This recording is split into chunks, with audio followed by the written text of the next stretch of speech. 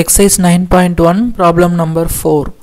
Subtract 4a minus 7b plus 3b plus 12 from 12a minus 9ab plus 5b minus 3. So இந்த sum போடுறதுக்கு முன்னாடி ஒரு சின்ன விஷயம் நான் உங்களுக்கு சொல்லிடுறேன். So இப்போ இந்த மாதிரி ஒரு ப்ராப்ளம் இருக்குன்னு வச்சுக்கோங்களேன். Subtract 3 from 10 இந்த மாதிரி இருக்குது அப்படின்னா நீங்கள் என்ன பண்ணுவீங்க?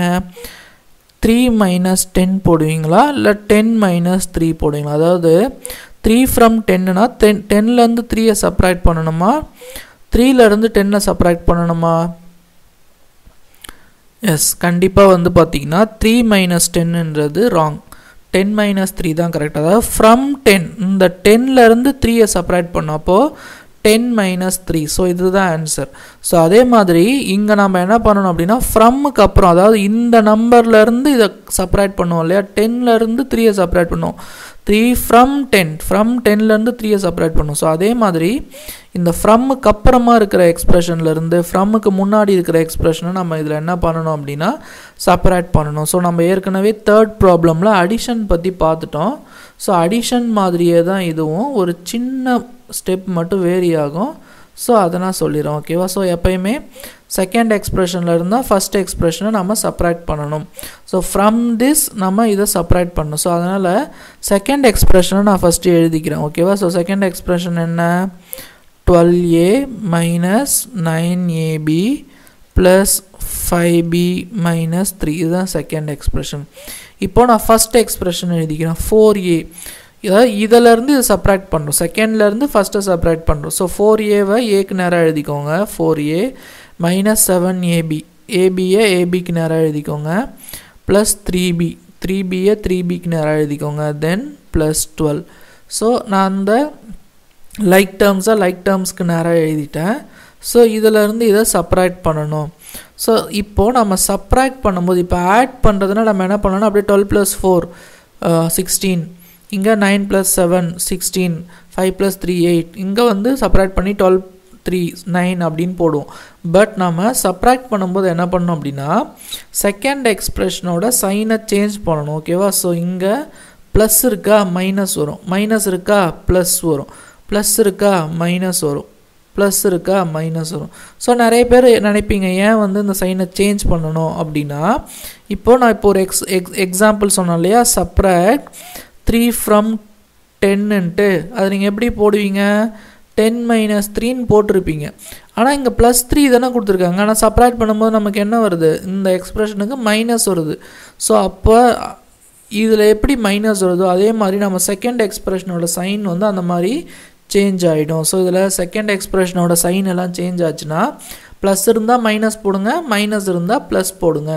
ஸோ போட்டுட்டு இதை நம்ம கம்பைன் பண்ண வேண்டியதான். நம்ம ஒன்லி கான்ஸ்டன்ஸை நம்ம கம்பைன் பண்ணிக்கணும். ஸோ இங்கே 12 இருக்குது, இங்கே +4 கிடையாது, -4 இருக்குது. ஸோ 12 - 4 சைன் வேறு வேறு இருந்துச்சுன்னா சப்ராக்ட் பண்ணணும். ஸோ சப்ராக்ட் பண்ணிங்கன்னா 8 வரும், பிக்கர் நம்பர் சைன் வந்து ப்ளஸ். ஸோ இங்கே ஆன்சர் வந்து 8a. இந்த எக்ஸ்பிரஷனுக்கு வாங்க, -9ab + 7ab, மைனஸ் கிடையாது ப்ளஸ்ஸாக மாற்றிட்டோம். ஸோ கீழே மேலே -9 இருக்குது, கீழே -7 கிடையாது +7. ஸோ இங்கேயும் சைன் வேறு வேறு இருக்குது. ஸோ சப்ராக்ட் பண்ணோம், சப்ராக்ட் பண்ணிங்கன்னா 2, பிக்கர் நம்பர் சைன் வந்து மைனஸ். வேறு வேறு சைன் இருந்தால் சப்ராக்ட் பண்ணணும், ஒரே சைன் இருந்தால் ஆட் பண்ணணும். Same sign add, different sign subtract. So -2. So -2ab. Next இங்கே வாங்க, மேலே +5 இருக்குது, கீழே +3 இல்லை -3, ஏன்னா சைனை சேஞ்ச் பண்ணிட்டோம். அது எப்பயுமே சப்ராக்ட் பண்ணும்போது செகண்ட் பாலினாமியலோட சைனை சேஞ்ச் பண்ணணும். ஸோ 5 - 3 2, பிக்கர் நம்பர் சைன் வந்து ப்ளஸ். ஸோ +2. ஸோ +2 வேரியபிள் அப்படியே போட்டுக்கணும், வேரியபிளாக எந்த சேஞ்சும் பண்ணக்கூடாது. ஸோ லாஸ்ட் டேர்ம் -3 இருக்குது, -12 இருக்குது. ஸோ இங்கேயும் வந்து பார்த்திங்கன்னா சேம் சைன் இருக்குது. ஸோ சேம் சைன் இருக்கிறதால இதை நம்ம ஆட் பண்ணிக்கணும், ஆட் பண்ணி அதே சைன் போடணும். ஸோ 12 + 3 15 வரும், அதே சைன்னா மைனஸ், சேம் சைன் இருந்தால் ஆட் பண்ணிக்கணும். ஸோ -15. ஸோ இதுதான் வந்து பார்த்திங்க அப்படின்னா ப்ராப்ளம் நம்பர் 1ஓட ஆன்சர், ஓகேவா? சப்டிவிஷன் ஏவோட ஆன்சர், ஓகேவா? ஸோ நெக்ஸ்ட்டு சப்டிவிஷன் பி பார்க்கலாம்.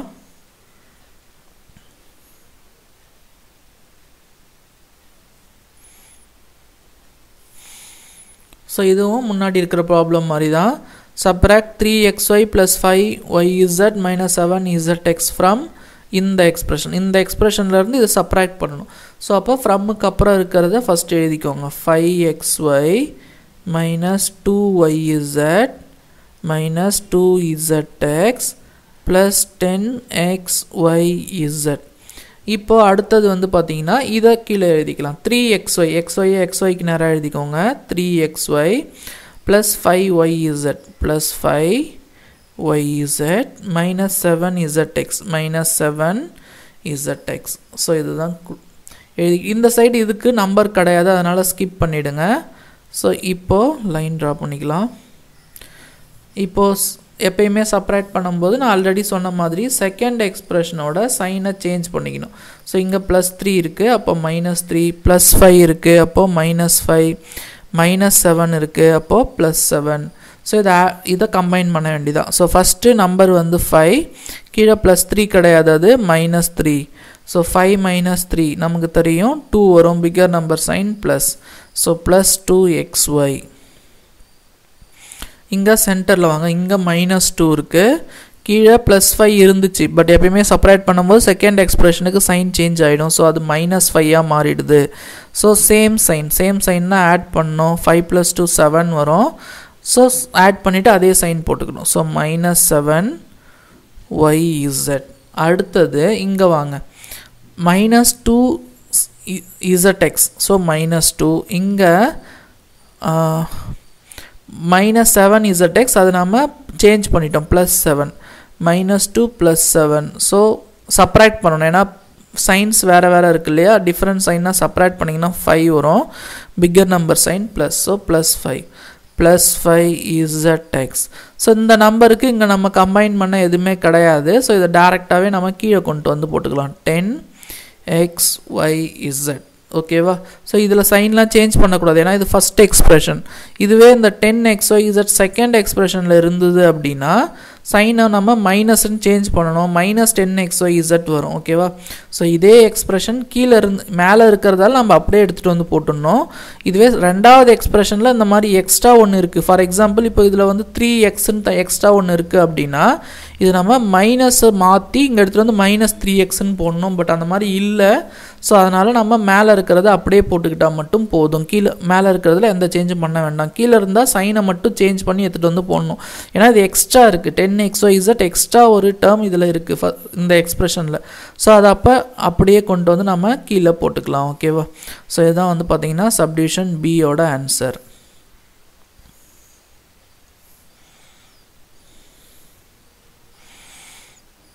நெக்ஸ்ட்டு சப்டிவிஷன் சி பார்க்கலாம். Subtract 4p² q² minus 3pq plus 5pq² minus 8p plus 7q minus 10 from இந்த எக்ஸ்பிரஷன். இந்த எக்ஸ்பிரஷன்லேருந்து நம்ம, அதாவது ஃப்ரம்முக்கு அப்புறமா இருக்கிற எக்ஸ்பிரஷன்லேருந்து ஃப்ரம்முக்கு முன்னாடி இருக்கிற எக்ஸ்பிரஷனை தான் நம்ம எப்பயுமே சப்ராக்ட் பண்ணணும். ஸோ எப்பயுமே நம்ம second expression as it is எழுதிக்கலாம். So 18 minus 3p minus 11q plus 5pq minus 2pq² plus 5p²q. நான் செகண்ட் எக்ஸ்பிரஷன் அப்படியே எழுதிட்டேன். இப்போ ஃபஸ்ட்டு எக்ஸ்பிரஷன் வாங்க. ஃபஸ்ட்டு என்ன இருக்குன்னா 4p²q. p²q எங்கே இருக்குது? லாஸ்ட்டாக இருக்குது. ஸோ இங்கே போடணும், plus 4p²q. Second -3pq. So pq term இங்கே இருக்குது இல்லையா, அதுக்கு நேராக எழுதணும், -3pq. அடுத்தது pq². ஸோ இங்கே இருக்குது pq², ப்ளஸ் 5pq². ஸோ அதை இங்கே எழுதணும், ப்ளஸ் 5pq². லைக் டேர்முக்கு எழுதணும், -8p. -8p கீழே எழுதிக்கோங்க, -8p plus 7q. Plus 7q க்யூக்கு நேராக எழுதிக்கோங்க, -10 இங்கே எழுதிக்கோங்க. ஸோ இப்போது நம்ம சப்ராக்ட் பண்ணலாம். ஸோ சப்ராக்ட் பண்ணுறதுக்கு நான் ஆல்ரெடி சொன்ன மாதிரி ஃபஸ்ட்டு நம்ம என்ன பண்ணணும் அப்படின்னா சைன்ஸை சேஞ்ச் பண்ணணும். எந்த எக்ஸ்பிரஷன், செகண்ட் எக்ஸ்பிரஷனோட சைன்ஸை சேஞ்ச் பண்ணணும்.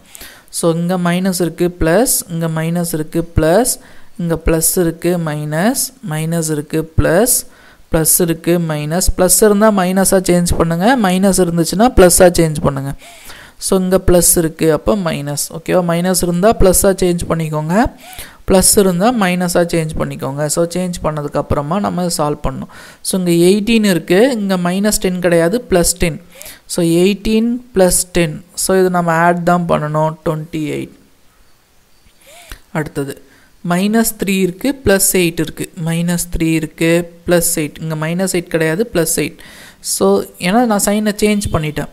ஸோ இப்போது இதை வந்து டிஃப்ரெண்ட் சைன்னா செப்பரேட் பண்ணோம். ஸோ செப்பரேட் பண்ணிங்கன்னா 5, பிக்கர் நம்பர் சைன் வந்து ப்ளஸ். ஸோ +5. ஸோ +5 அந்த வேரியபிள் அப்படியே போட்டுக்க வேண்டியதான். இங்கே -11 +7 கிடையாது, -7. -11 -7.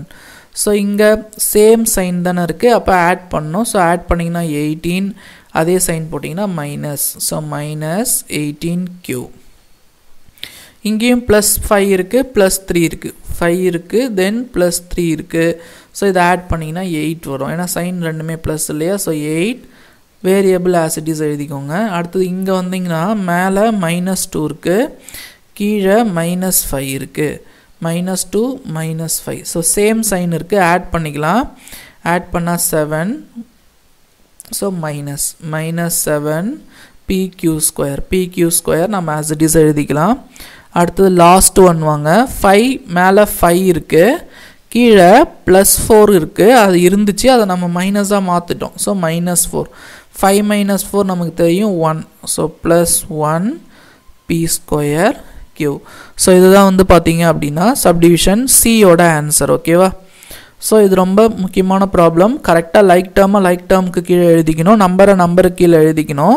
செகண்ட் எக்ஸ்பிரஷனோட சைனை தான் சேஞ்ச் பண்ணணும். ஓகேவா? ப்ளஸ் இருந்தால் மைனஸ் சேஞ்ச் பண்ணணும், என்னவாக இருந்தாலும் சேஞ்ச் பண்ணிடணும். ப்ளஸ் இருந்தால் அதுக்கான ஆப்போசிட் சைன் மைனஸாக சேஞ்ச் பண்ணிடணும். மைனஸ் இருந்துச்சு அப்படின்னா அதுக்கான ஆப்போசிட் சைன் ப்ளஸ்ஸாக சேஞ்ச் பண்ணிடணும். சேஞ்ச் பண்ணிவிட்டு அதை கம்பைன் பண்ணிக்கணும். ஸோ கம்பைன் பண்ணுறதுனா நம்ம நம்பரை மட்டும்தான் ஆட் பண்ணிக்க போகிறோம். நம்பரை மட்டும் சேம் சைன் இருந்தால் ஆட் பண்ண போகிறோம், டிஃப்ரெண்ட் சைன் இருந்தால் செப்பரேட் பண்ணிவிட்டு பிக்கர் நம்பர் சைனை போட போகிறோம். வேரியபிளை நீங்கள் சேஞ்ச் பண்ணாமல் அப்படியே எழுதிக்க வேண்டியதாக. வேரியபிளை நீங்கள் எந்த சேஞ்சுமே பண்ணக்கூடாது. ஓகேவா? இது 0 வந்தால் மட்டும் விட்டுடலாம். பட் 0 வரல அப்படின்னா, நம்பர் வருது அப்படின்னா அந்த நம்பரை போட்டுட்டு வேரியபிளை வித்தவுட் சேஞ்ச் நம்ம டேரெக்டாக என்ன பண்ணணும், போட்டுக்கணும். ஏன்னா எப்பயுமே ஆட் பண்ணும்போது வேரியபிள் மாறாது, சப்ராக்ட் பண்ணும்போது வேரியபிள் மாறாது, மல்டிப்ளை பண்ணும்போது மட்டும்தான் வேரியபிள் சேஞ்ச் ஆகும். அது நம்ம மல்டிப்ளிகேஷன் வரும்போது பார்த்துக்கலாம். ஆட் பண்ணும்போது வேரியபிள் அப்படியே தான் இருக்கும், சப்ராக்ட் பண்ணும்போதும் வேரியபிள் அப்படியே தான் இருக்கும். சப்ராக்ட் பண்ணும்போது ரெண்டாவது எக்ஸ்பிரஷனோட சைனை ப்ளஸ் இருந்துச்சுன்னா மைனஸாக மாற்றிட்டு கம்பைன் பண்ணணும், மைனஸ் இருந்துச்சுன்னா ப்ளஸ்ஸாக மாற்றிட்டு கம்பைன் பண்ணணும். ஸோ கம்பைன் பண்ணுறது ஒன்றும் கிடையாது. சேம் சைன்னா ஆட் பண்ணி அதே சைன் போட போகிறீங்க. டிஃப்ரெண்ட் சைன்னா சப்ராக்ட் பண்ணிவிட்டு பிக்கர் நம்பர் சைனை போட போகிறீங்க. ஸோ இதுதான் டிஃப்ரெண்ட். ஓகேவா? Okay, thank you children.